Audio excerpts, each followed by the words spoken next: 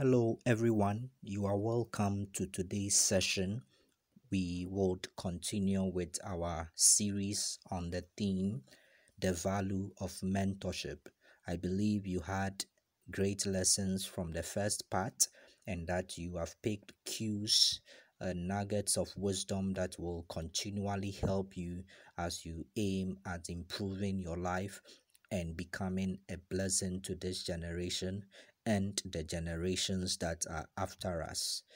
Before we continue, we would want to say a word of prayer. Father, in the name of Jesus, we thank you, we bless you for today. Thank you for granting to us, O Lord, the gift of life and for blessing us with the wisdom, O God, to number our days and live a life that is truly reflective of you. We pray for the grace to understand and move on, O God, and become all that you want us to become, even in Jesus' mighty name. Amen. Now, in the previous lesson, in the previous teaching, we examined the meaning of mentorship, what a mentor is, or who a mentor is, who a mentee is, and the reason why mentorship is very, very important, especially in a world that seems to be ignoring the need for learning amongst a young generation. And we had a very interesting time understanding the essence of mentorship to this generation particularly, and how by having mentors who are of sound character and have the results that are relevant to our grooming, we can be able to attain all that God expects us to attain. And we considered a key thought from Mrs. Oprah Winfrey, who said a mentor is somebody that helps us to see the hope that is in us. So yes, indeed, we have established that mentorship is truly important and valuable, and if we are able to tap into this all important key, we will become the best that God expects us to become. Today we want to consider certain key scriptures, and we'll learn from some relevant people, and also consider the case of Jesus as a mentor to the disciples. And three key scriptures will guide our discussion today. Mark chapter 3 verse 13 to 17, Proverbs chapter 4 verse 20 to 22, and 2 Timothy chapter 2 verse 1. And when we read Mark chapter 3 verse 13 to verse 15, the scripture helps us to understand that Jesus went up into the mountain and called to himself those whom he willed, and they came to him. And he ordained 12 that they should be with him, and that he might send them forth to preach, and to have power to heal sicknesses, and to cast out devils. So Jesus went up the mountain to pray, and after praying, after having a discussion with God concerning his life and his purpose, he called some people to himself and appointed 12 to be with him, so that he can train these ones and later send them out to also fulfill the same thing that he was doing: preaching the gospel, casting out the devils, healing the sick, and helping the oppressed and all. So this is Jesus, the mentor, calling to himself people that he wanted to train. Now, when we go to Proverbs chapter 4, the verse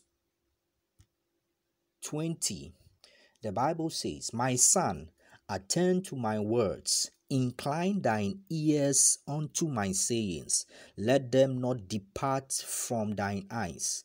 Keep them in the midst of thine heart, for they are life unto those that find them, and health to all their flesh." The last scripture, 2 Timothy chapter 2, the verse 1 and 2. Thou therefore, my son, be strong in the grace that is in Christ Jesus. And the things that thou hast heard of me amongst many witnesses, the same commit thou to faithful men who shall be able to teach others also. So we see certain line of thought in these three scriptures. We see Jesus calling to himself many whom he willed, and choosing 12 that would be with him and that he can send later to go out and preach and do all the other things that we know about. And in Proverbs chapter 4 verse 20 to 22, we find a counsel that is telling us to incline our ears to his sayings, paying attention to his words, and that if we find the words that he speak, it will be life unto us and to our flesh. And then when we come to 2 Timothy chapter 2, the verse 2, Paul speaking to his disciple Timothy tells him that the things that thou hast heard of me amongst many witnesses, confirming the need to pay attention to the words of the mentor. He says that commit same to faithful men who shall be able to teach others also. So without a certain attention, without a certain being with, without a certain inclining of our ears to the teachings and instructions of a mentor, we wouldn't be able to commit same to faithful men who shall be able to teach others also. In 2 Timothy chapter 2 verse 2, we see the transgenerational effect of mentorship, where a mentor is able to groom and the mentee is able to pay attention onto instruction and learn to the point where the mentor can trust him to commit all that he has learned from the mentor to others who can also pass it on. So in mentorship, there is the key of passing it on to the next generation. So once there are people that are willing to submit amongst the many witnesses, submitting to the instructions of a mentor, somebody who has attained the results that are relevant in the dealings that we have been called to, the same things that the person has been able to transfer and pour into us as a mentor, we will also be able to replicate even better, grooming others to also pass it on. Just like a marathon, mentorship is a key that needs to be engaged at a level where we understand that there is a baton that needs to be passed on, and therefore we must be ready as a younger generation to take on that baton, and as an older generation to pass on that baton, passing it on well, so that the next generation does not miss it because we didn't pass it on well, and also receiving it well by positioning ourselves strategically as the young ones to be able to take and move on to pass it on to the next generation. So in these three scriptures, we see a certain need for being with a mentor or being with somebody that will train us, and listening to their counsel, paying attention to their instruction, and getting groomed consciously by them, and then being able, because we have been trained properly, to pass it on to the next generation.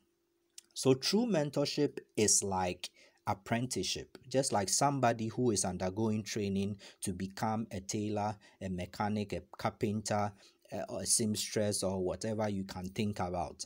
The more committed and focused the apprentice is to learning, and the more committed the master is also in teaching and grooming this apprentice, the easier and faster it takes, or it becomes, for the apprentice to become a master or a better person in that particular field of work. The Bible says in Luke chapter 6, the verse 40, a pupil is not above his teacher, but everyone after he has been fully trained will become like his teacher. So it is important that there's a certain high level of commitment and focus from either ends. As a mentor, focusing your energy on grooming that particular person in your department, in whatever area that you find yourself, grooming that person to be able to become a reflection of yourself, because you should understand that there will be a time where you need to have produced somebody after your kind. That is the essence of our humanity. When God created Adam and Eve, one thing that he told them is to reproduce, to be fruitful and multiply. So the mentality we should have as people that are taking the lead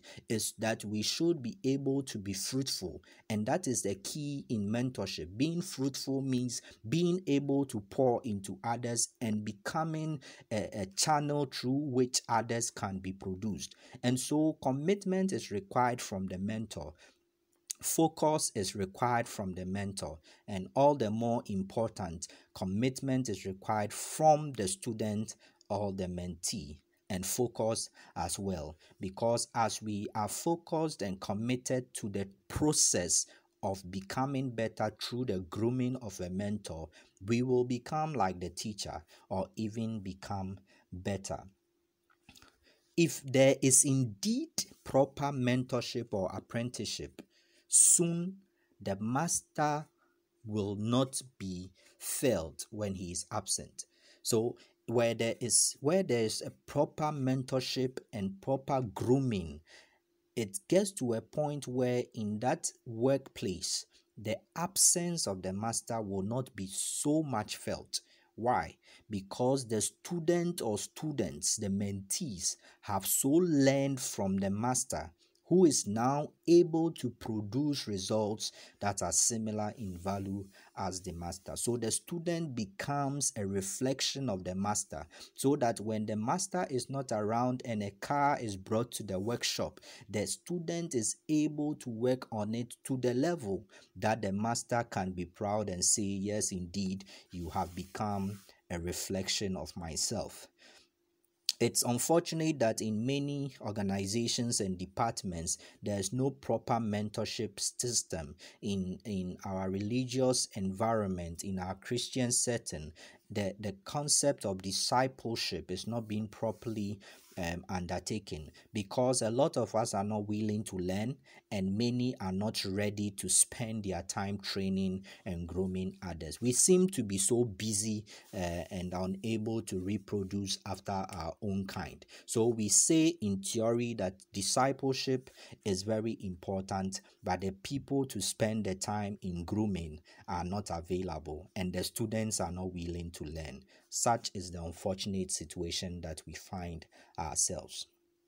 We glean from the account of Elijah and Elisha, whom we talked about in the previous video, that Elisha followed through with Elijah until the point where Elijah realized that this boy has given so much to learn from me, has given so much to go the extra mile with me, to serve me and honor me. So I need to ask him what he wants, because nobody should be able to follow me or any great person to such a level without having received anything from that great person. So Elisha received a double portion because he was ready to learn, ready to serve, and go the extra mile. Elisha, who was a farmer, became a great prophet because he submitted as an apprentice to the great prophet of God, Elijah. There were others who were called the sons of the prophet. They were students of Elijah, but they were not able to receive of the full strategy and mantle of Elijah the prophet, because they were afar and they were not able to draw near to be with Elijah as Jesus did by calling the 12 to be with him. And so they missed out on the double portion. Peter and co, fishermen, tax collectors, and the like, became men who turned their worlds upside down and whose influence still remain today, because they followed through with thorough mentorship and apprenticeship under Jesus Christ until his character was formed in them.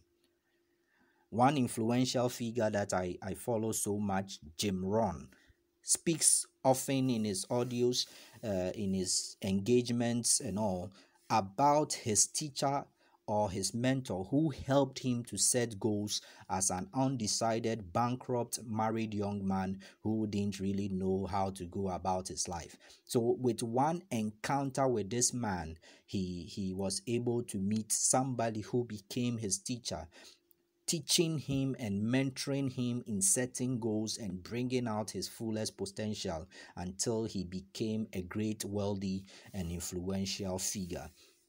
Who is your mentor? Who are you consciously learning from in your workplace, in your academic journey, in your marriage life, in your professional development? Which books of great men and women are you learning from zealously and patiently until you become a reflection of their value and substance? These are key questions we should be asking ourselves at this point, understanding and appreciating the value of conscious, consistent mentorship.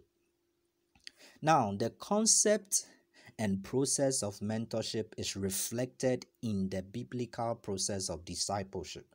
When you read Matthew 28 from the verse 19 to 20, Jesus said, "Go therefore and make disciples of all the nations, baptizing them in the name of the Father, the Son, and the Holy Spirit, teaching them to observe all that I have taught you." So in this particular account of scripture, we find that in the process of discipleship or in mentorship, as is the case, we do not become by chance. We become because somebody has decided to make us. It's just like how we would make a pot of clay. So we do not just look at the clay and pick it up and all of a sudden, but just by looking at it or admiring it, it becomes a beautiful pot of clay, a cup, a mug that is of expensive value. No, it takes somebody to patiently mold and make that clay into a valuable substance. So in discipleship, Jesus said there is a making of a person. And so in mentorship too, we do not become just because we see somebody and admire the person for the results that they produce, but because we have submitted ourselves to allowing them to mold and make us, listening and heeding to their instructions and helping ourselves by following through with them. So Jesus says, "Go and make disciples," and he said something that is very instructive, teaching them to observe all that I have taught you. So in the moment that Jesus was leaving, remember in Mark chapter 3, the Bible says he brought them to himself so that they can be with him. He would teach them and send them out to proclaim.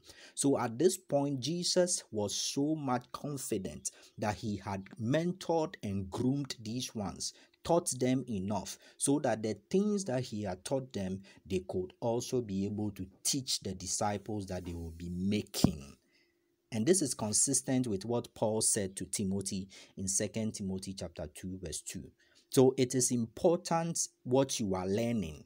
It's important what you are being taught, because that will in the end determine what you become. What is made of you at the end is dependent on the teachings and instructions that you receive. Therefore, as we reiterated in the first video or session, who mentors you and how you are mentored is very, very important. So mentorship is a process, and men are made and produced out of a conscious, patient, time-taking process. Now in Mark chapter 3 verse 13 to 15. Jesus set a great example for us regarding the value of true mentorship. And by the example he left for us throughout his experience with the disciples as a great mentor and leader, we can glean from his mentorship relationship with his disciples and pick valuable cues that can help in our rising. So now, what we can pick three key things from the account in Mark chapter 3 verse 13 to 15. There are lots that we can pick from there, but I would like to share with us three key things that we can pick from Mark 3 13 to 15. The first one is the specificity of mentorship. The specificity of mentorship. Now, although Jesus called many to himself, only 12 were granted the privilege of being thoroughly mentored at close range. Yes, so Jesus had a lot of people that he called to himself. He says he called to himself the people that he willed, and from them he chose 12 that they will be with him and that he would teach them and send them out. So yes, generally there may be people that we admire and we follow. So in our Christian setting, ministry, in our workplace, in wherever we find ourselves, there may be people that we look up to. Our leaders, our pastors, our teachers, our heads of department, our lecturers and all. There may be people that we are looking up to generally, but there should be specificity when it comes to mentorship. Mentorship is not a general adventure. So Jesus chose 12 that they will be with him and that he can send them out to preach and then draw men to himself. So similarly, the Apostle Paul also had many children in the Lord, and these he told to imitate him as he also imitated Christ.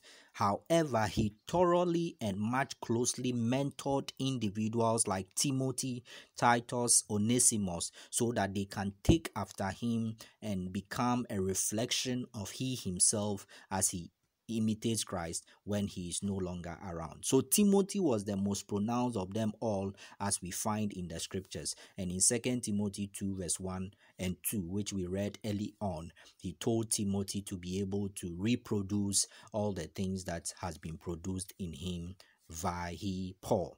So this emphasizes the need for specificity in choosing who mentors you as a mentee and who you mentor as a mentor. So we cannot mentor everybody. Yes, we can have a lot of people following us, but there should be people that we call to ourselves as Jesus did and allow to stay with us, that we can consciously train to become better people in a particular area. And so when you also, as a person looking out for a mentor, you don't accept the fact that there are a lot of people that you are learning from and all. There should be specific people that you consciously and consistently allow to groom you.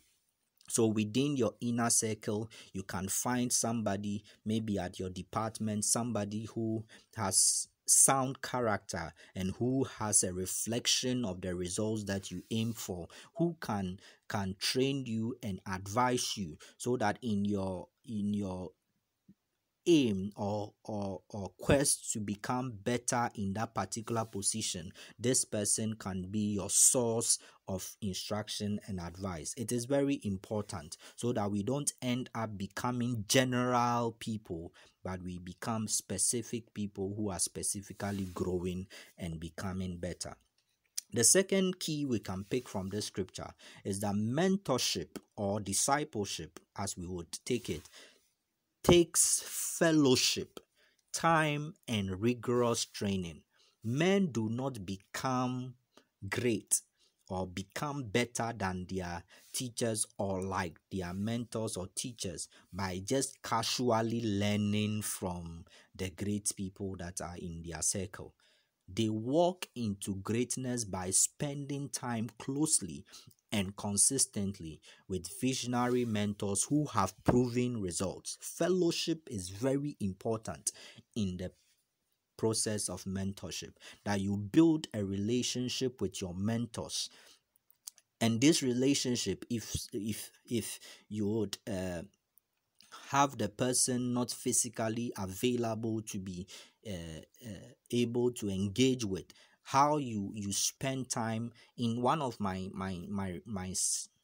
articles on the value of reading, squeezing out your full potential, we talked about the need for consistent reading and how you can be mentored through the books and videos, seminars that great people have. Following closely, reading, listening, just as I did with Dr. Miles Munroe, and I've seen the evidence of such training and mentorship through his books, his teaching sessions, and all that I have been following closely over the years. So it takes fellowship, and I have people within my circle, in my department, in my ministry, people that have gone ahead of me. Yes, I follow and learn from a lot of people, but there are specific people that I go to, specific people that I ask questions about, people that I engage in particular areas that I believe they can help me to grow. They have become my mentors, and I get to them and they engage me, and consciously I have realized that these are people that have an interest in me and believe in my potential, and therefore are personally helping me to grow.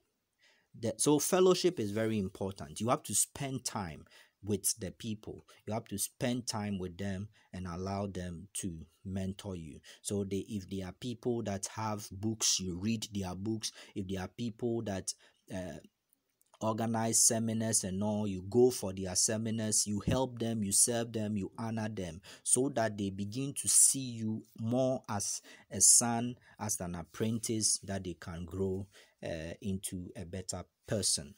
The third that we can pick from this particular scripture is that there is an expected end to proper mentorship. So there's a goal for every mentorship process. So you don't generally follow people, but then there should be a goal. What do you want to get at the end of your mentorship process? Although there's really no end to mentorship. So, but then you should have a vision, you should have a goal. There should be a goal that is guiding the process of training or apprenticeship that you are going through. Just like in any apprenticeship process, a carpentry workshop, the student's goal is that at the end of maybe 3 years, I should become a master in carpentry, so that I can also set up my carpentry workshop and all that we can think about. So Jesus had a goal in mind when he called and appointed the 12 disciples to be with him. And his goal was to teach them and send them out to proclaim, cast out demons, heal the sick, etc. So we find that in his calling of the 12, in the appointment of the 12, we see that it was clearly spelled out that the goal was to teach them to go out to proclaim, cast out demons, and heal the sick. So if your supposed mentorship process has no clear goal or end in mind, then you are bound to make very little from it. You may benefit from that grooming, but in the end, because there's no goal, you may not get much from it. The Bible says that where there's no vision, the people cast off restraint. So once the vision is clearly spelled out, Habakkuk chapter 2, he says, write down the vision, make it plain, so that whoever sees it can pick it up and run with it. So the goal or vision of that discipleship or mentorship or apprenticeship process has to be very clear. Having a clear goal in mind keeps both the mentor and mentee focused on attaining the specific crown or end that has been set. So these are 3 key things that we pick from Mark chapter 3, verse 13 down to 15, from Jesus, our chief mentor and master. Now, moving on, one instructive point that we can glean from the verse 16 and 17 of Mark chapter 3 is the privilege of having a personalized name or identity with the mentor. What do we mean by this? Now, when we go to that particular portion of the Mark chapter 3, we find that amongst the 12 that Jesus appointed, he gave a name to Simon. It's quite interesting that Jesus gave names personally to Peter, James, and John. He gave the name Peter, which means the rock, to Simon, and nicknamed James and John Boanerges, which also means the sons of thunder. The fact that these three ended up being the closest to Jesus and thus having the privilege to partake in the most extraordinary and secret experiences of Jesus is quite telling compared to the other 12 and all the other people that may have been disciples of Jesus. At the Mount of Configuration, the three were there. In his experience before his death, he called the three and sent them along to help him to pray. So in most of the key experiences, Jesus took along these three. And so it is very interesting to understand why these people became an anchor around Jesus, even amongst the 12. Your mentor may not change your name, but the level of hunger and learning spirit that you demonstrate will grant you the privilege of having access to their most secret experiences and strategies.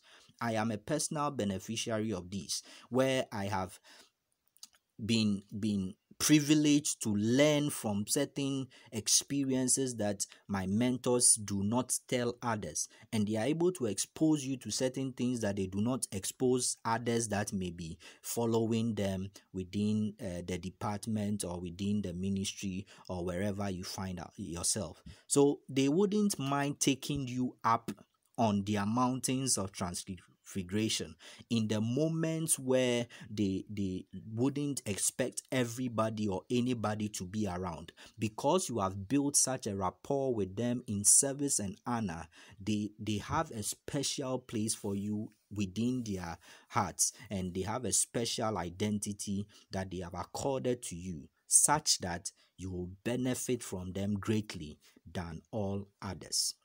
So it is important how we build a rapport with our mentors, how we show a demonstration of learning, a spirit of learning, following through until the point where we have the privilege of a personalized name or identity with our mentor. That is very important to gain from the true full value of mentorship. And now it's amazing how Jesus went about his mentorship experience with the disciples, and within 3.5 years he was able to train them, groom them by keeping them with him, teaching them how to pray, teaching them how to do A, B, C, and D, casting out devils, teaching and rightly dividing the word of truth and all. The results were profound and remain profound even to our time. In Acts chapter 4 verse 13, we find the evidence or outcome of their having spent ample time with Jesus as disciples under tutorship and mentorship. The scripture says in Acts chapter 4 verse 13, "But seeing the boldness of Peter and John, and perceiving that they were unlearned and uneducated, they marveled." That is the Pharisees and the others. And they recognized them that they had been with Jesus, confirming Mark chapter 3, the verse 13 to 15, how Jesus called them to be with him.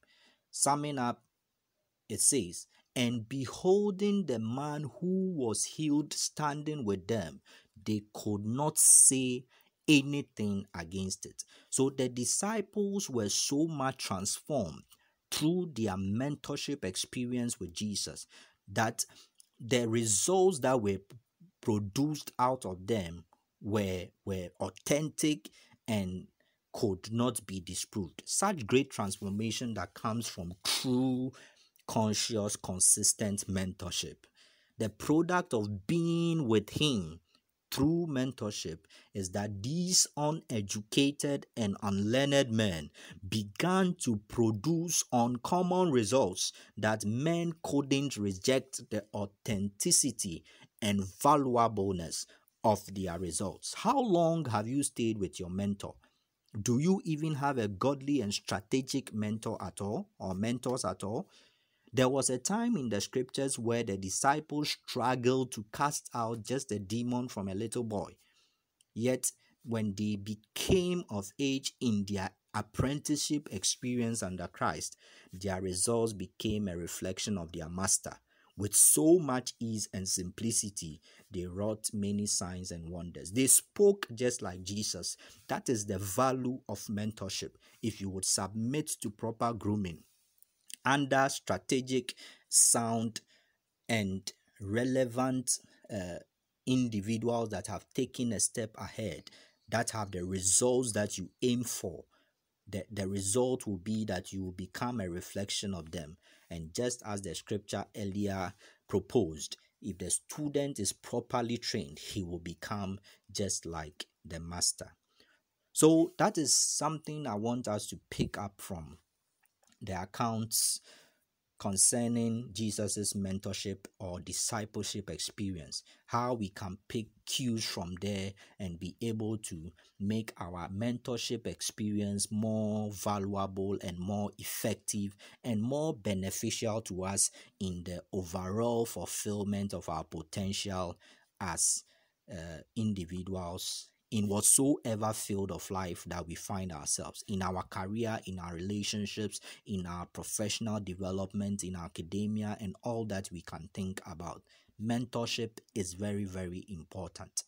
Concluding, when you submit thoroughly to mentorship in whatsoever field or endeavor that you find yourself, what you are doing really is that you are tapping into the rewards that come with the mentor's sacrifices and experience in life. When you submit to proper apprenticeship or grooming, you are submitting to the toils and sacrifices that back the extraordinary results and influences that these great men and mentors command. You are really saying, I am on a journey towards fulfilling purpose and living out my fullest potential. And I believe that you have the results and experiences that warrant my conscious and submissive learning. For this course, I choose to submit to your tutelage. I choose to be present for every seminar you hold or recommend as much as is possible with me. I choose to read and listen to your materials and those that you recommend to me as your mentee, because I am certain that they can build me up just as they have done to you. I am ready to learn from your mistakes and the strategies that have kept you rising. I do so because I know and acknowledge and honor the results that you express. I want to be trained until I become just like you, so that people can look at me and say, indeed, you have been with this particular mentor. Find a sound, visionary, and purpose-driven mentor who will groom you in your quest to become all that God wants you to become in life. God is indeed the builder of everything, yet every house is built by someone. Hebrews chapter 3 verse 4 helps us to know. So therefore, allow God to build and groom you through men and women of proven character and valuable results. I believe as we give ourselves wholly to being taught and groomed, and as we allow ourselves as people who have attained certain results of value to train others and groom them, we'll be able to build a better generation now and going forward, so that the impacts that we have as individuals will be transgenerational, that will become people of substance and value, that will not get to a point where there are no new persons who can take over from the old, so that as the Elijahs are passing by, there will be a certain Elisha to take over from them. As the Miles Munros are leaving, there will be others that can take over from them. As the Nelson Mandelas are leaving, there will be certain people that can take over from them, because mentorship has been fully and truly engaged. In your small area, in your key field of study or career, choose and find somebody that can groom you. And as somebody who is already attaining onto certain levels, find people, young ones, that you can also train and help to attain the best that God expects of them. And together we can become God's best in this world and attain unto the fullest potential, multiplying and being fruitful in all that we do. God bless you so much for spending time today with us on this channel. And I hope to see you in the next audio, in the next video, God willing, as we sum up with the third part of this series on the value of mentorship. Stay safe, and the Lord bless you and keep you. Amen.